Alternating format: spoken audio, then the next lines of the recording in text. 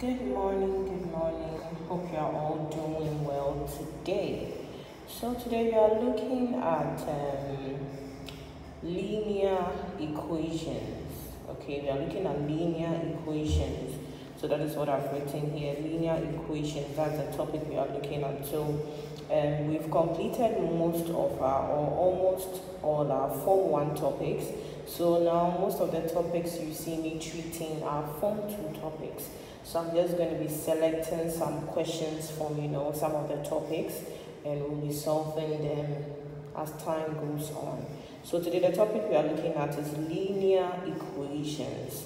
Now when we say linear equations, it simply means that when you are being asked to solve an equation, that means you are being asked to find the value of the variable which makes the equation true. That means you are being asked to find the value of the variable. And we know that these are the variables in the question. So we have x here, we have x here, we have y here, and we have x here. So that means we are being asked to find the value of the x in the questions. Alright, so that is what we are going to be doing today. Now the questions comes like this. Find the truth set of each of the following equations. Find the truth set of each of the following equations. So at the end of the day, you should be having something as x is equal to something, to a number. X is equal to a fraction. It can be a fraction, it can be a negative number, it can be a positive number. Okay, so let's go right into the first question. It is 2x minus 6 is equal to 3 minus x. Now, when you have a question like this, what we normally do is that we group the like terms. So this simply means that all variables should go to the one side. So you can see that there's 2x here, there is x here. So x must join the 2x here, and the negative 6. So it's not just a 6, it is a negative 6, it is a minus 6. So it must also join the 3.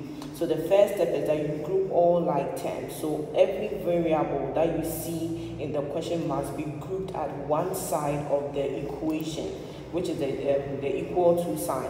So all variables go to one side and the numbers go to the other side. Okay, so I hope this is clear so far. Now let's go straight to solving the question. Okay, let's pick the first one. Now we are trying to group like terms. So the first one is 2x minus 6 is equal to 3 minus x. Now I said that we are grouping like terms.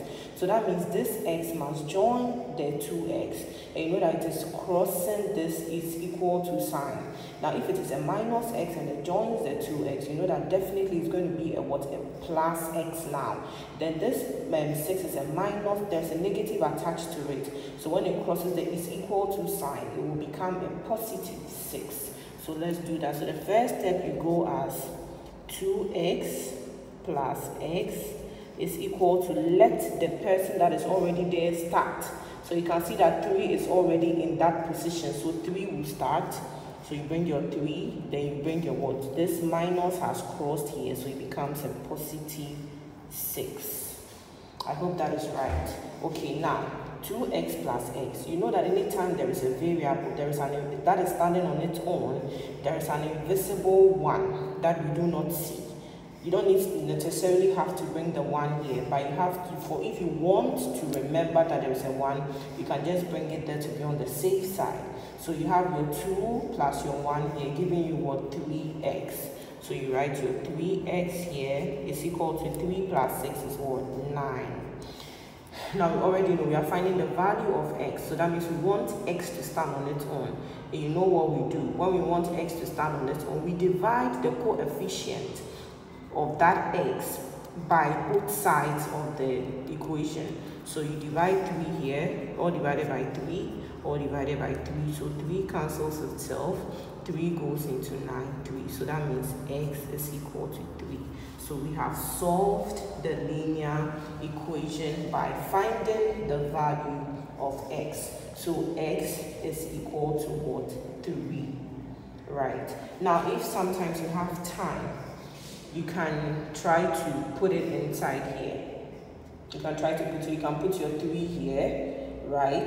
And you can also put your 3 here. So when you put your 3 here, we said our x is 3. So 3 times 2 is what? 6. 6 minus 6 is what? 0. 3. Here, this place also x. 3 minus 3 is also 0. So you see that 0 is equal to 0. That means that our answer 3 is correct. So if you finish and you want to be sure if your answer is correct, that is how you can test it. That means both sides of the equation should give you the same answer. Okay, now let's move to the second question. The second question is 5x is equal to 2x plus 3. 5x is equal to 2x plus 9, sorry. Now, I told you that all coefficients and variables, anything that is similar, so there's x here and there is x here, that means this x must join this x. So all the variables with their coefficients must be grouped at one side of the is equal to sign, and the numbers at the other side of the is equal to sign. So there is a 2x here, so it must join this x, this 5x. Now you can see that this 2x doesn't have any operation sign here. When there isn't an operation sign here, it is automatically a positive number. If it was a negative number, they would have brought a negative 2 here. But so far as there isn't any sign there, any number that stands on its own like this is automatically a positive number.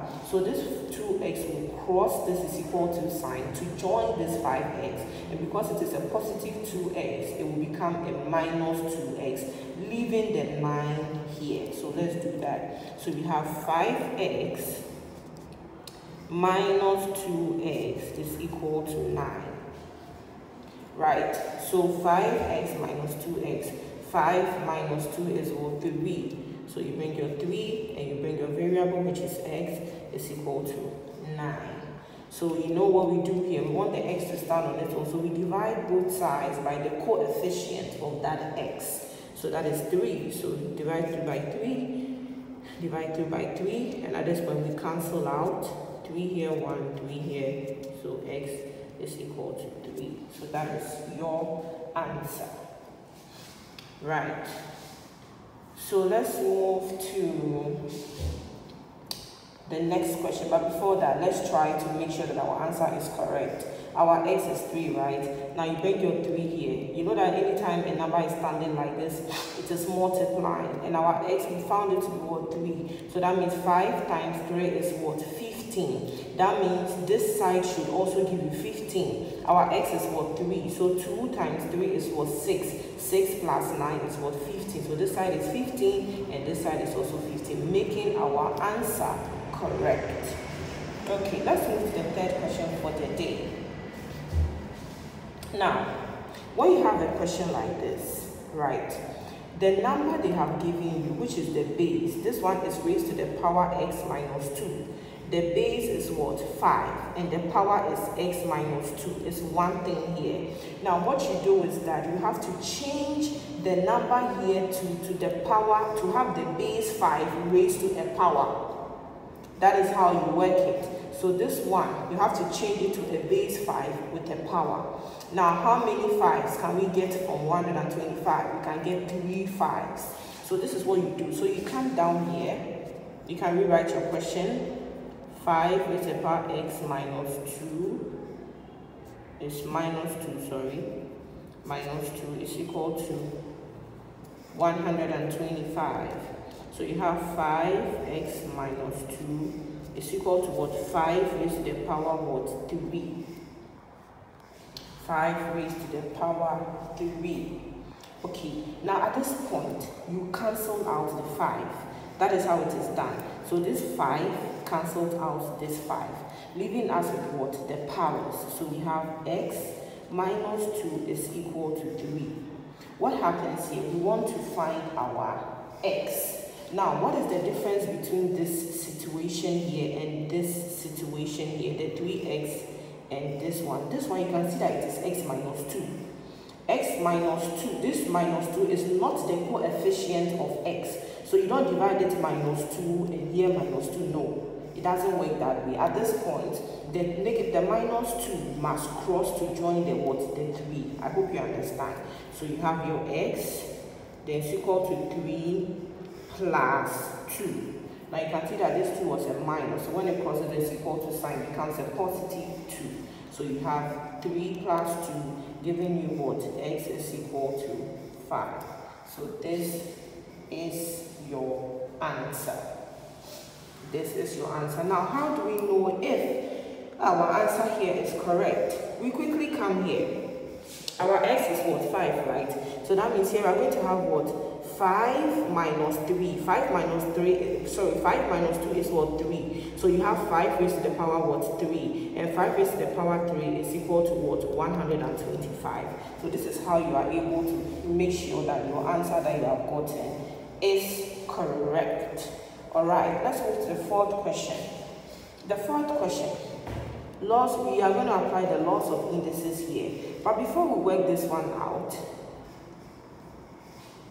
let's remind ourselves of what the law of indices says.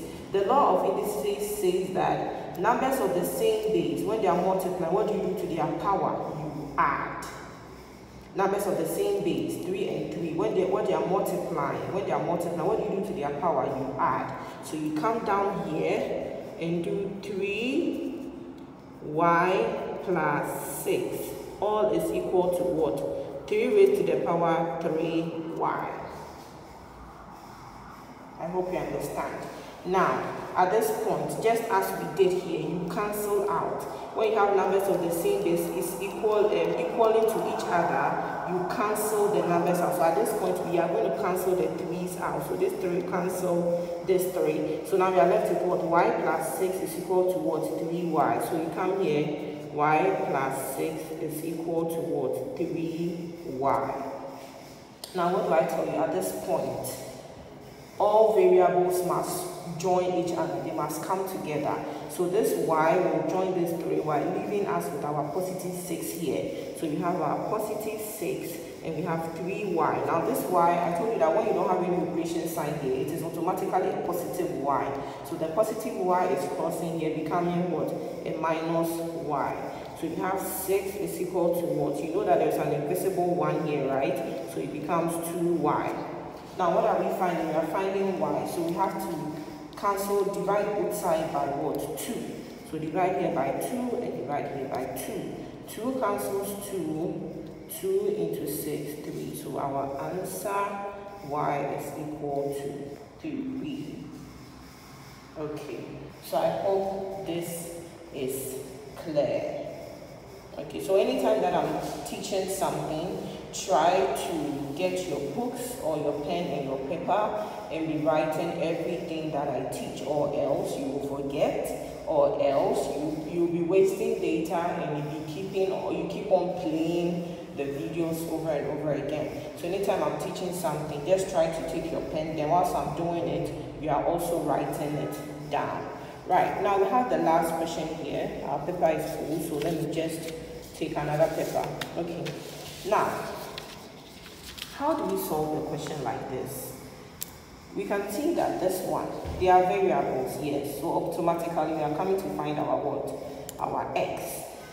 But then there is a bracket here, okay? There is a bracket here. This is very easy.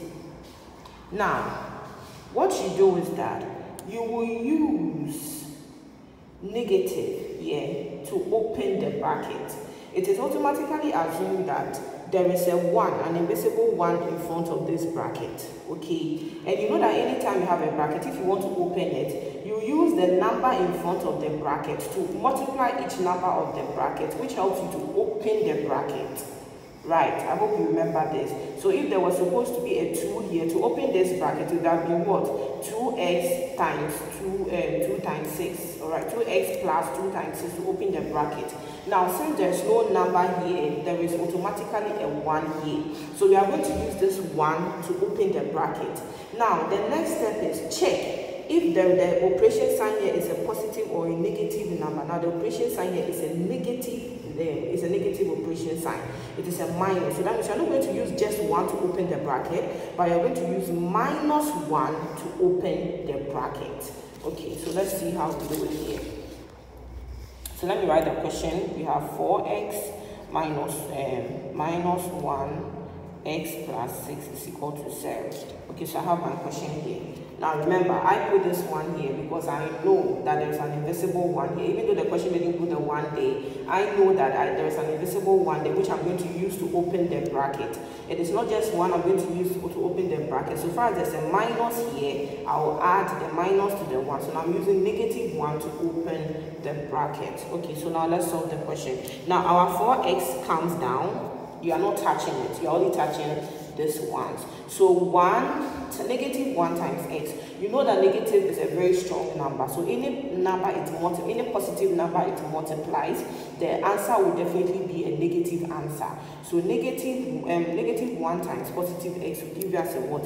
A negative x, or negative. You can bring the 1, but mostly it's not matured enough to bring the 1. But you should know that there's a 1 here. Okay, now -1 times positive 6. You know that anytime a negative number is multiplying a positive number, negative is always strong. So the answer will automatically be a negative answer. So -1 times positive 6 will give you a -6. Then you have 0 here. Okay. Now at this point, what we do is that we are going to group like terms. Fortunately for us, our 4x minus our x is already grouped. Now we have to bring this 6 to join the 0. So that is how we solve it. So we bring our 4x minus x is equal to 0. Bring your 0. 0. Now this 6, you see it is a -6. So when it crosses this is equal to sign, it becomes a positive 6.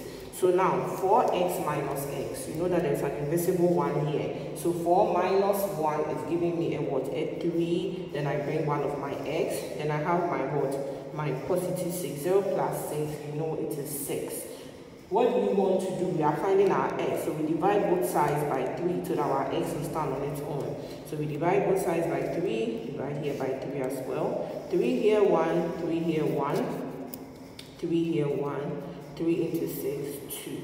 So our x is equal to 2. Alright, so this is simply what we have been doing today. Very, very easy. And as usual, I'll be putting more questions on the page for you to solve. Anytime you have any difficulty, WhatsApp me, private message me, and ask me the questions. Don't just sit at home and do wrong things for me. I am available at any time. So anytime you don't understand something, send me a message and I will explain to you. Okay, so have a good day and I'll see you all on Friday. Bye.